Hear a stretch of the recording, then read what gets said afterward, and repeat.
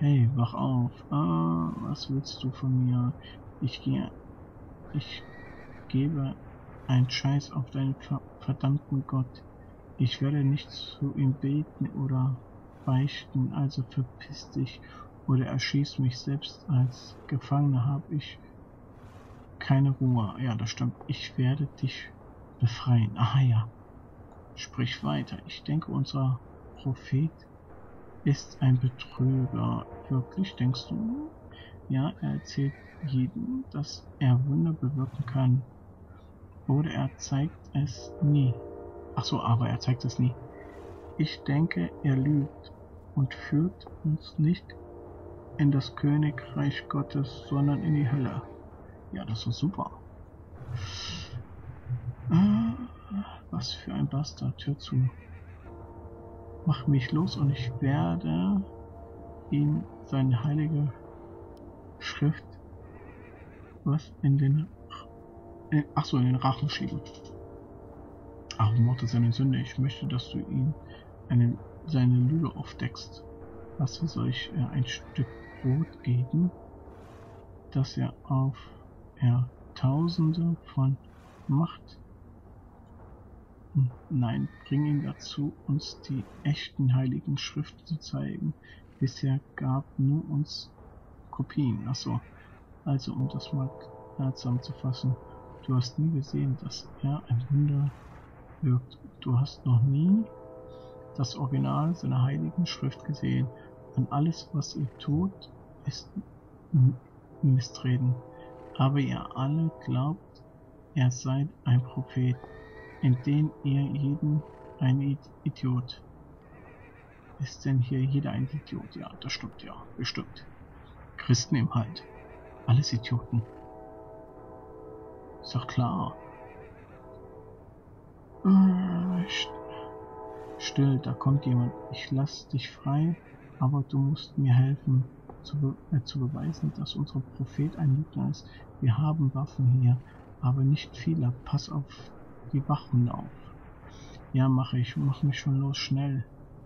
Mein glaubensstarker Bruder können gewalttätig sein. Hier, das könntest du brauchen.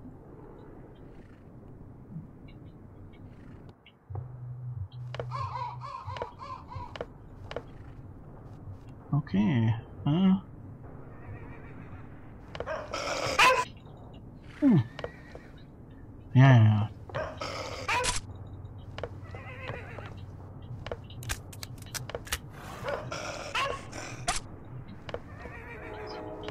Blöden Hunde. Okay. Mensch, wie viele Hunde haben die denn hier noch? Der hat bestimmt eine Wumme.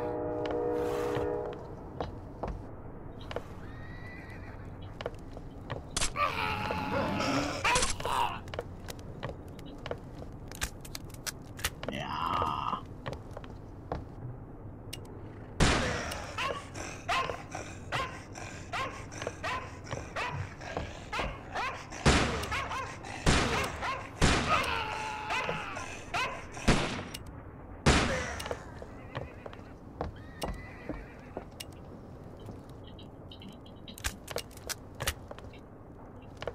Gut, jetzt knallen wir hier ein paar Leute über den Haufen erstmal.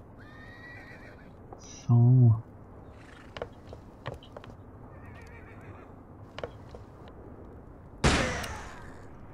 Sehr schön.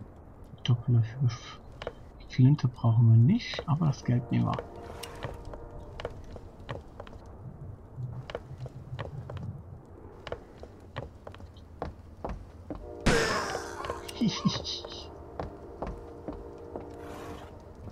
Okay. Wartet mal. Das haben wir nicht. Achso.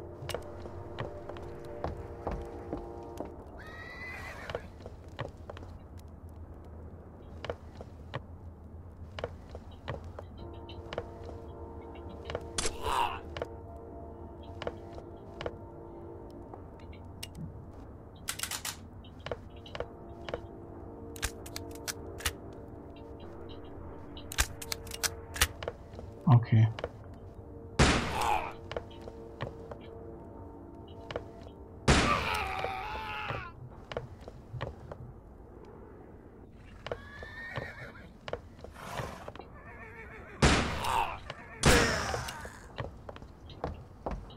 So, das Ding noch.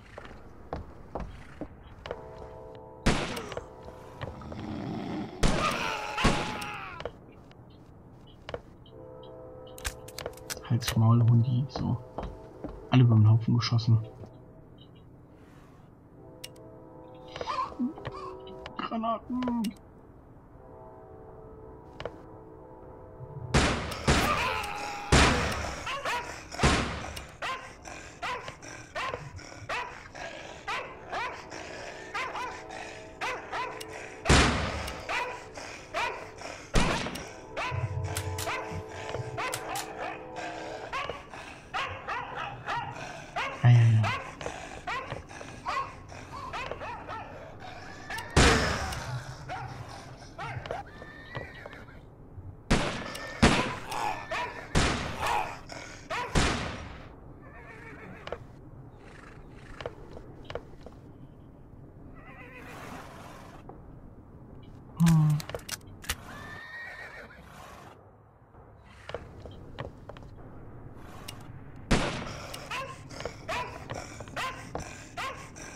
Ah, schon durch. Super.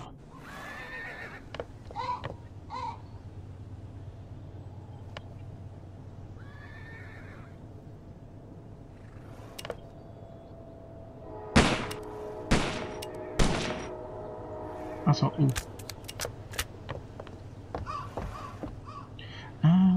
Lehrmeister, wir glauben alle an deine Lehren, aber in euren heiligen Schriften steht geschrieben, dass niemand eure Wahrheit in Frage stellt.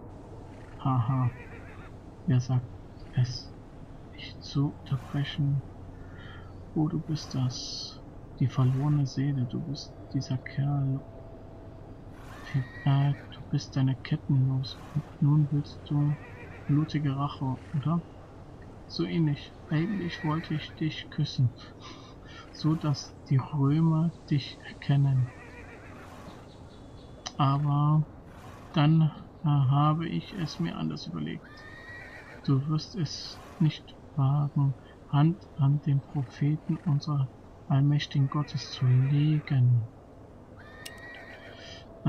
Ich befehle dir, leg deine Waffe ab und ergib dich.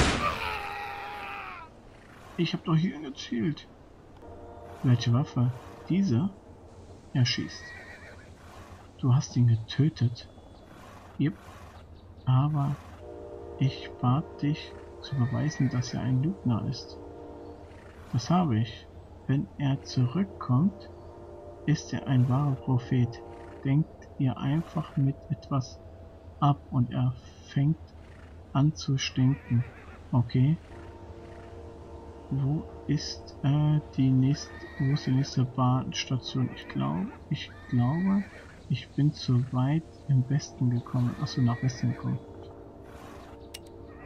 Jo, das war's. Wenn er wieder aufsteht, ist alles okay. Den Mexikaner nahm den frühesten Zug an der nächsten Bahnstation, den er nach Hotstone brachte.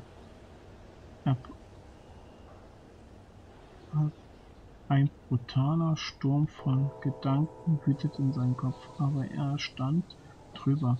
Was soll er als nächstes tun? Eigentlich sollte er Bill Wooten auffindig machen und ihn skalpieren. Was für ein... für das, was er getan hat. Oh, Entschuldigung, bisschen spät ist es schon. Aber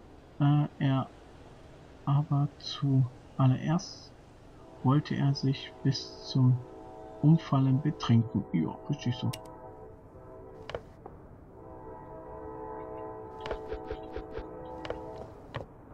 Ach so, hättest du zu Hudson? Ja, mein Freund, wir sind auf der Fahrkarte gekommen. Ja, Probleme existiert, obwohl Nein. Ach, wisst ihr was? Das überspringen wir mal einfach hier ganz rasch. Du wanderst auch herum. Oh, mit einer schönen kleinen Spinne auf dem Kopf. Auf der Schulter. Schön. Auf der Suche nach Geister deiner Ahnen. So könnte man sagen. Hast du gesehen? Verdammte, warte, was? Er schaut aus dem Fenster, dann schießt er die Augen und schläft ein. Der Mexikaner will den Indianer an der Schulter anfassen, sieht dann aber die Spinne. Was? Sei nicht so laut, du machst dir Angst, ja. Das ist eine verdammte... Was? Enorme große Spinne auf deiner Schulter. Das ist mein Bruder. Und du wolltest dich schämen, so über ihn zu sprechen. Achso, verdammt. Der Zug ist voller Irre. Kommt ihr alle aus den Irrenstall? Und du, mein Bruder, suchst nach Skorpionen. Achso, suchst nach Skorpionen. Wir entkamen der Armee vom Grauen Wolf. Wir mögen ihn nicht. Achso, was für ein Skorpion. Ihre Stiche erlauben es uns, die Welt durch die Augen des Geistes zu sehen. Er rollt die Augen. Hast du welche gesehen? Ja, westlich von Lohn. Es gab dort Hunderte in der Wüste. Oh, wir werden sich einmal in diese Richtung gehen. Jetzt wollen wir aber nach Hudson. Wer kennt einen Ort, an dem Skorpione gezüchtet werden? Die Geister zeigen uns den Weg. Ah ja, okay, klar. Okay. Und der beste Fisch in allen Distrikten von eurem. Wen sie mit nicht glauben, kosten sie selbst. Also, wie alt bist du, Junge? 23, warum fragst du, Meister? Ja, geschlossene Lippe da. Wie lange bist du schon in Hudson? Seit ich ein Kind war. Warum wissen? Was? Erstens, es gab hier Bars, die ihre Sprit nicht verwässern. Zweitens, wo kann ich Bill Wurzel oder jemand, der ihn kennt, finden? Und letztens, hast du Mexikaner-Banditen in schwarzen Klamotten gesehen? Ich zahle dir $5 für jede Antwort. Verstanden. Ich kenne da eine Bar. Okay, so. Hastenstelle, die Straße hier runter auf der rechten Seite. Die meisten Leute tun Wasser in Tequilas. Die wirken dort, fügen jedoch mehr Alkohol hinzu. Perfekt. Sobald du etwas zu den anderen 2 Fragen gehört hast, komm dorthin zu mir. Super. Können wir neue Teile kaufen? Aber vorher gehen wir hier plündern. Oder auch nicht. Oder doch? Doch, wir können auch plündern. Sehr schön. Halt, und hier?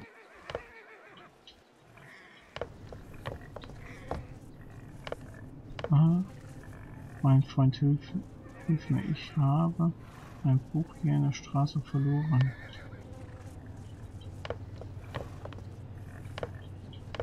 Okay.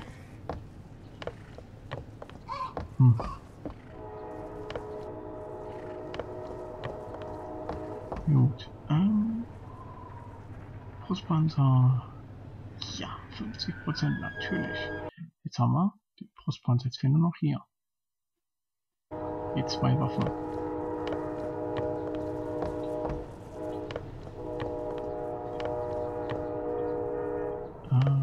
So. Noch den Rest hier ausnehmen. Natürlich.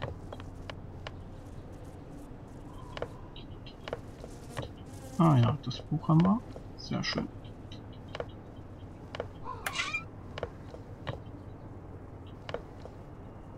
hier waren wir doch schon mal. Ja, hier haben wir schon mal rumgewütet. So ein bisschen. So, schon Kohle abgesackt. Achso, hier.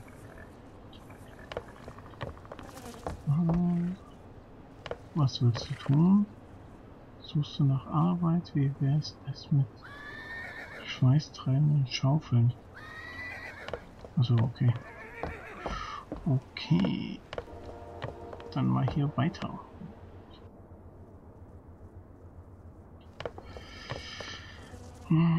Hat dich zu mir geschickt. Ich suche doch nach Stahl. Ah, okay.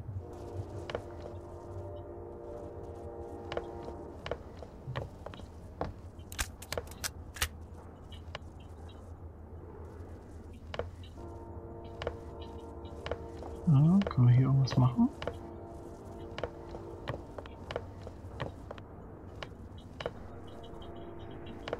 Nö, ja. Nö, wir nehmen natürlich unsere Kanone mit.